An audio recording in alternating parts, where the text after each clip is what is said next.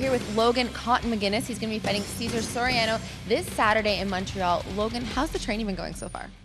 Training's great. Been training a lot with Steve Molitor. He just fought 2 weekends ago.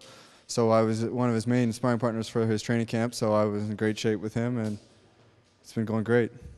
And now what kind of problems does Cesar present to you this weekend? What do you think you're going to see from him?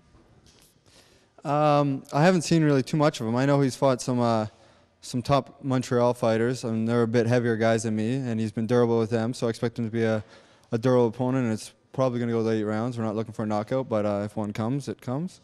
And what are the keys for you being successful in this fight? I think boxing behind the jab and hitting the body early and often, and we'll see where it goes from there. But definitely boxing behind the jab and lots of turns and angles.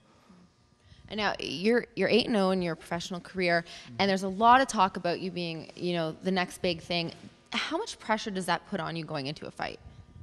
I mean, there's pressure, but my coach always says to me, pressure does 2 things. It either bursts pipes or builds diamonds. So I say bring on the pressure. Well, great. Well, thank you very much, and good luck this weekend. And guys, Logan McGuinness, he'll be fighting Cesar Soriano this Saturday.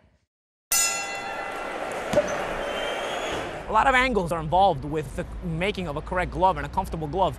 Every fighter's hands are different, so a certain feel might be good for one fighter but not good for another fighter. I'm looking at these Protex gloves, very comfortable. You can see they have this lining over here on the wrist for wrist support, and it matches the new cornrow look, so, can't hurt, that's for sure. Style has always been one of my main things.